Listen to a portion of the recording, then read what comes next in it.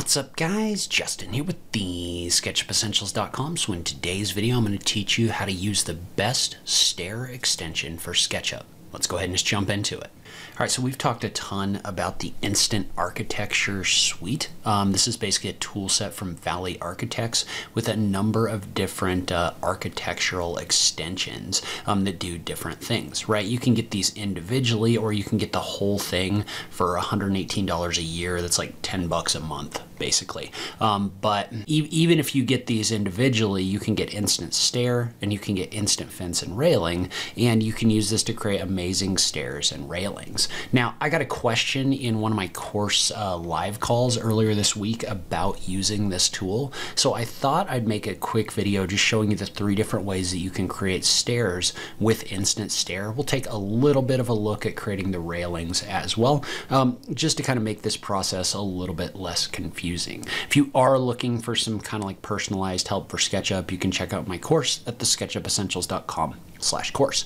But the first thing is when you install Instant Stair, you're going to get a little window that looks like this, or a little toolbar that looks like this. If you don't see it, you need to make sure you have that enabled, then just right click and go down to Instant Stair. And so you've really got 3 different ways you can create stairs inside of SketchUp. So the first way is very simple. You can just click on it and you can just pick a stair type.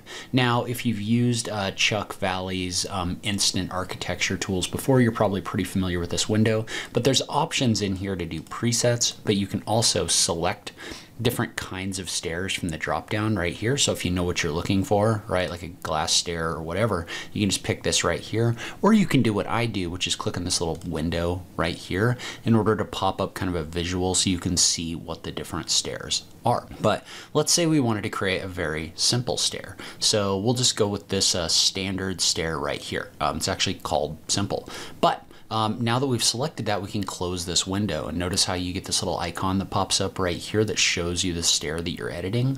Now, if you were to just click on Make Stair right now, what it's going to do is it's going to just spit out a stair in this space. But before we do that, we want to adjust the parameters. So you can click on this button right here to adjust the parameters.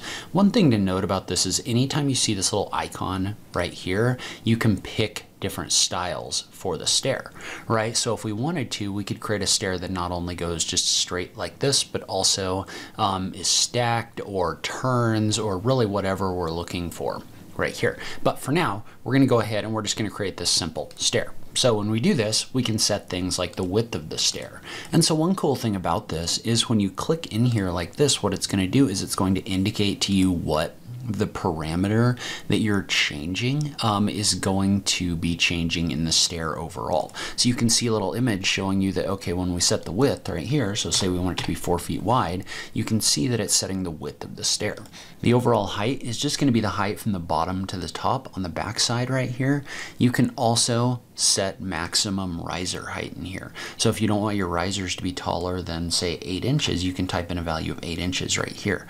And so what this is going to do is this is going to go through and it's going to use your calculations in order to set the number of risers in here. So for example, you can set an overall total length. You can also have something where you set treads instead. So say you want a 12-inch tread, instead of telling it I want this to be 15 feet long, I can tell it I want each tread to be 1 foot. So in this case, we're just going to go with 15 feet long right here. But basically what this is going to do is it's going to go through and it's going to calculate the different things about the stair in order to create that stair. Now there's an option down below for railing lines. There are other options in here as well, but if you select the railing lines, that's going to generate lines that Instant Fence can actually generate stair rails along. So once we've done this, right, and we'll go ahead and tell this we want an overall height of like 12 feet right here. We're going to click on Make Stair. So when you do that, what that's going to do is that's going to generate a stair just like this. And if you were to draw a line, you can see how the overall length right here is 15 feet. The overall height is going to be 12 feet. Now, one of the things that was cool about that is when you generate that stair, and this is going to keep all of those presets that you had in here, but say that you wanted a landing at the top, you could click on the option for yes, and you could add maybe like a 3-foot landing or something like that. So just a flat piece at the top of the stair. So notice how when I click in here and do this, this has generated that stair right here. Okay, so now we've got these railing lines in here, which I'm not going to worry too much about for right now. We can talk about that in a minute. What you can do with this initial setup is you can pick all of these different stairs, right? And I'm just going to pick a couple just so you can kind of see them. So for example, if we bring in like a stacked stair right here, you can set the different heights of the different stacks, other things like that in order to create these more complex stairs. One of the cool things about this is this also has the ability to create spiraling stairs. So stairs that go in more of a spiral, either from a central point or kind of like further out like this. And one cool thing about that is when you make that stair, right? So we're going to click on make stair right here. What that's going to do, if you select, whoops, I forgot to do it. If you select the option for the railing lines right here. So when I click on make stair, like this, if I select the option for railing lines, I've got lines in here that are automatically kind of set up and ready for us to create railings with those. So I can use that instant, so you can then use instant fence and railing in order to create like a glass rail or something like that. And so if we go in and pick one of these railing types, and we probably don't want ones with the internal pickets right now, you just want something simple just for this example. But if we make that railing along here, it's going to generate a rail that kind of follows along that you could apply a glass material to. Now, one thing to note about this is it's a lot easier to generate railings that go on these kind of like upraised portions right here. Instead of trying to get them to sit on the individual steps, you can definitely do it. That might even be a separate video, but just know that you can do that. There's just some playing around with it that's required.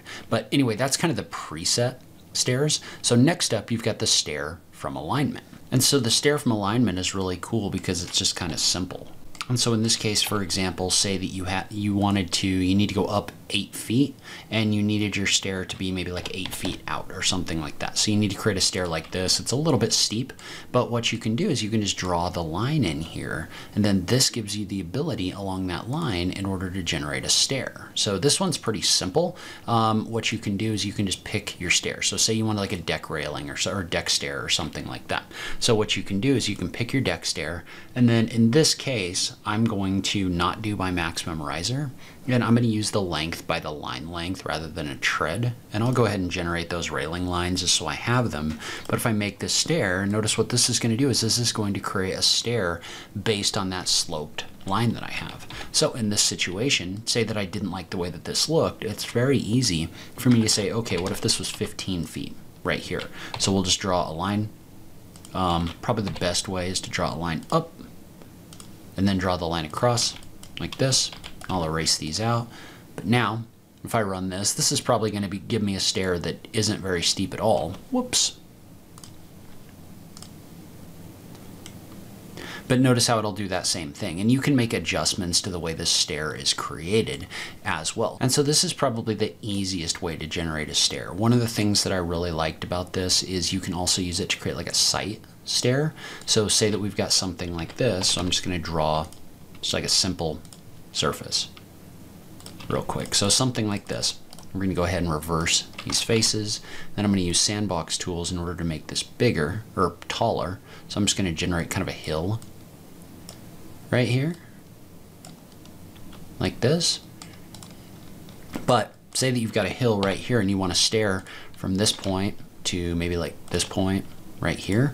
What you can do is you can draw on that surface right here. You can pick this object and there's stairs in here. So if we pick one, you could pick one like a sight stair. And so the sight stair, what that's going to do is that's going to generate walls along the side like this.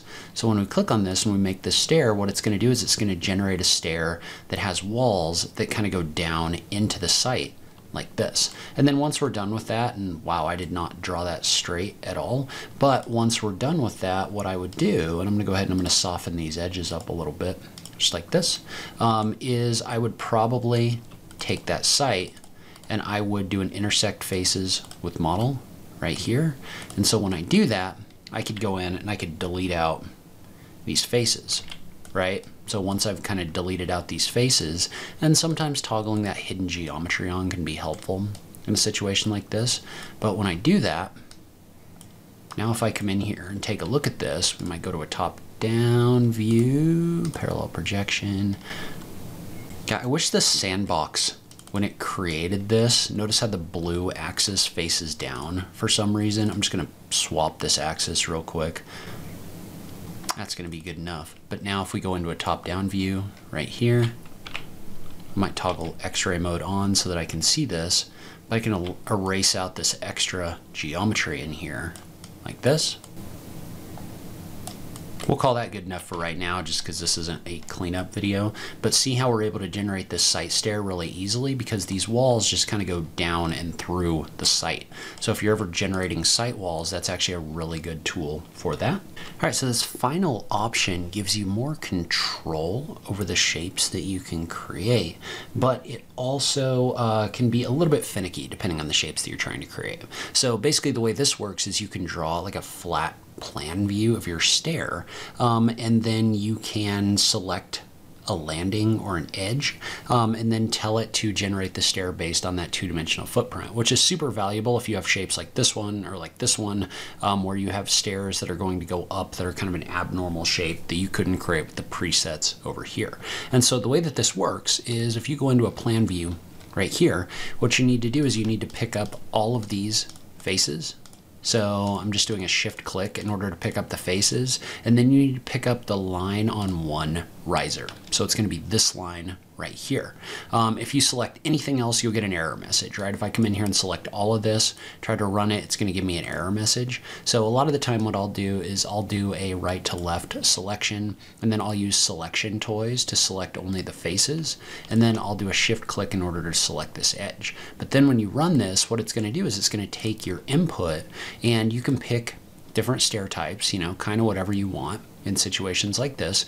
But say that we wanted to generate maybe we'll go with this stair right here, just the concrete treads, and you could make adjustments to this if you wanted to, like your overall height. So say I want my overall height to be like 8 feet, I can type this in here, but we're going to click on make stair like this, and it's going to generate a stair based on the inputs that you have selected in here. Now there's some things about like the way that it creates the landing and everything like that that you're going to want to pay attention to in your inputs, but that's generally how this is going to work. And so where this gets really powerful is when you've got these kind of like non-standard shapes for your stairs like this. So if I select this one, for example, I can pick the option for something with walls. So something like this exterior fan stair.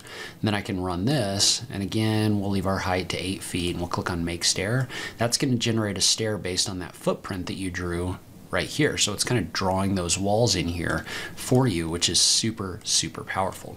And so it'll work with things like curved edges as well, but you have to be a little bit careful with these.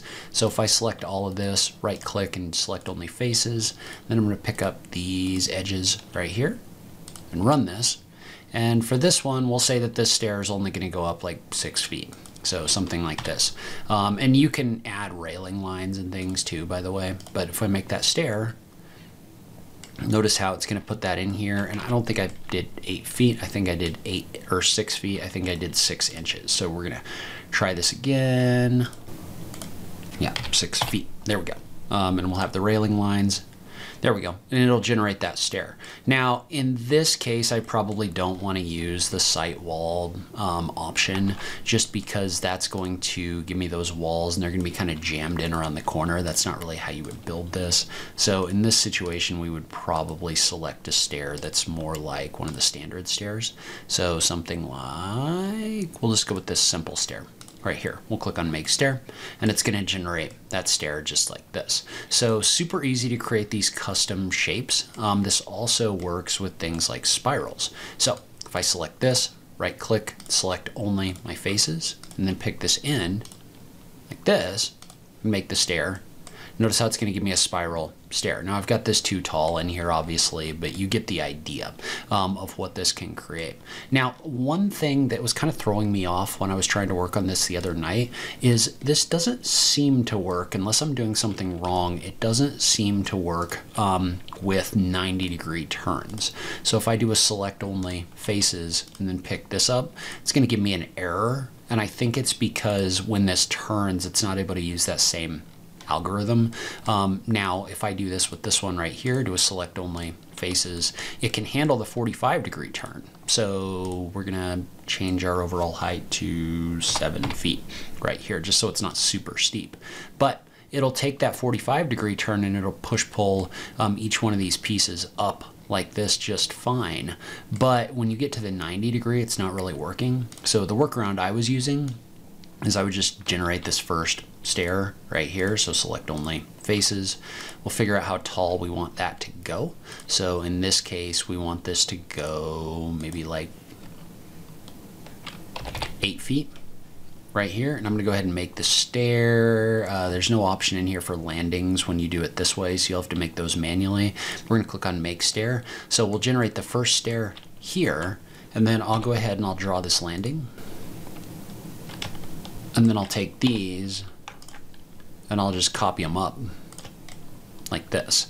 So something like this. And then I can take those and I can generate a height based on this. So say that I want these to go up another 3 feet or something like that. You can go ahead and you can select it this way. And you can just tell it that you want this to have an overall height of 3 feet. You can click on make stair and it'll make your second stair right there. So if you want it to go 90, that's the workaround I've found. If anybody knows a better way of doing that, go ahead and let me know. I'd love to hear about it. But I've not seen a way to make these go the full 90 degrees with this last option right here. All right, so that should get you familiar with the 3 different ways of creating stairs in Instant Stair. If you want me to go further into this, I definitely can, but that should be enough to kind of get you started. Now, if you want some personalized help on SketchUp, that kind of thing, you can check out my course at TheSketchUpEssentials.com/course for more information there. But as always, thank you so much for taking the time to watch this. I'll catch you in the next video. Thanks, guys.